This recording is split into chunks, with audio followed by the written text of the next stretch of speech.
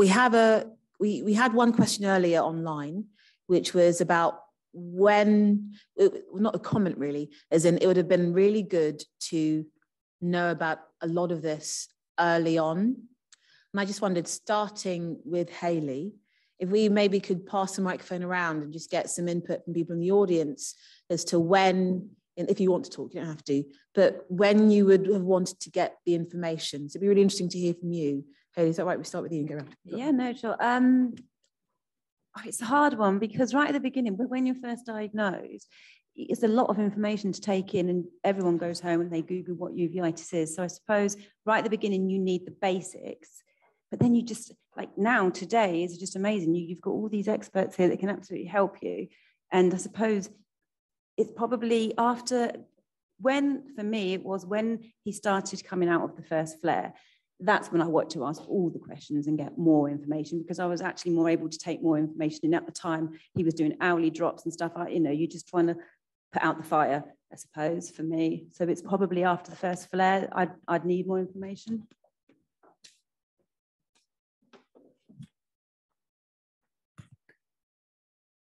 I'll give it upside down. It's very clever. No. Probably as soon as possible for me. Like to know stuff. If I'm panicking, then I just want as much knowledge as I can possibly get. And it's better to be informed properly by professionals than find stuff on the internet. I found a mortality rate for JIA when I first looked it up, so that wasn't ideal. I was very overwhelmed when I first first had the diagnosis. So for me, it wouldn't have helped having so much more information, even to the point that I felt I wasn't taking all the information at the appointments because my head was, I was in shock. So for me personally, we're coming up to a year after, about 10 months after diagnosis. This is perfect for me. This is really, I want to know as much as possible, but it's only in the last few months that I felt ready to be in this position. Yeah, I echo them comments, and I thought the YouTube videos are real helpful. And I don't know, we didn't know what to ask.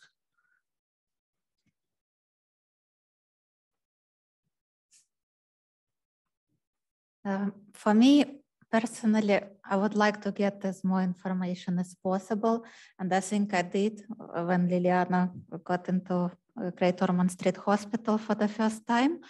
We got leaflet explaining at least basics about uveitis, and I think if I didn't get it, the person I am, I would go to Google and read all the terrible things, like the worst scenario. So I think it's a good idea to give quite a good amount of information. Yeah. Okay. I think I would agree. I think having quite a range of information to start with is useful, and the YouTube videos, because it makes it just very clear without being too sort of technical and medical. So I think that would be very useful. And actually just being able to be part of the unicorns has been this has just been an amazing day. And I think all this sort of support in this kind of first year is really helpful. So yeah, thank you. I think generally the information we had from the consultants was pretty good and at the right time. So we felt like we did know enough at the right stage. I'd say probably access to do it fairly early on once it's diagnosed is best.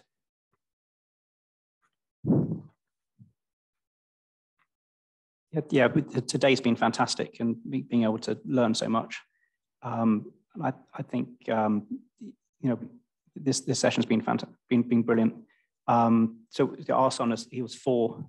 So we didn't, when he was diagnosed, the things before he was diagnosed, we didn't actually know what uveitis was, so we didn't know what to look out for, because he can't communicate that to us because he was was before school.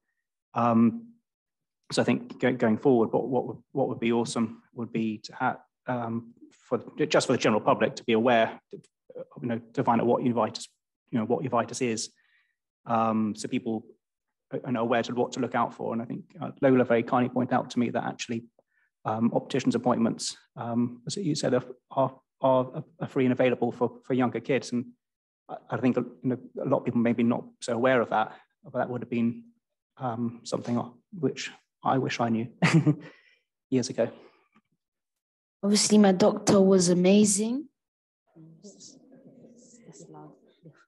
Obviously, my doctor was amazing. And I just wanted to say it's really good. And I think if information was given to you, like in a YouTube video, and you sat down with your doctor and you watched it, and then maybe if you had any questions, like they could answer it for you, and then it would be extremely clear and it could really help.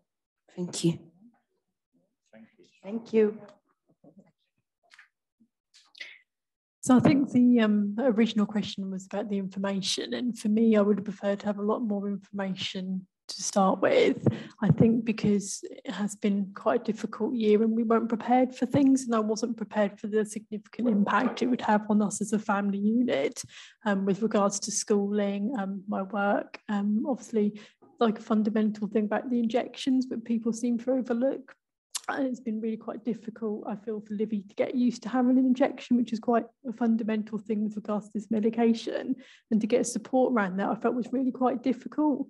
There was a time, and I'm sure if you don't mind me saying it, it was quite a few hours before we try and get to have the injections because of the fear of it, the pain levels, the I'm angry, I don't want to have this, it's not kind of fair scenario. So I think the kind of like these emotional support and the impact it have on the family just needs to be explored a little bit more with regards to the information.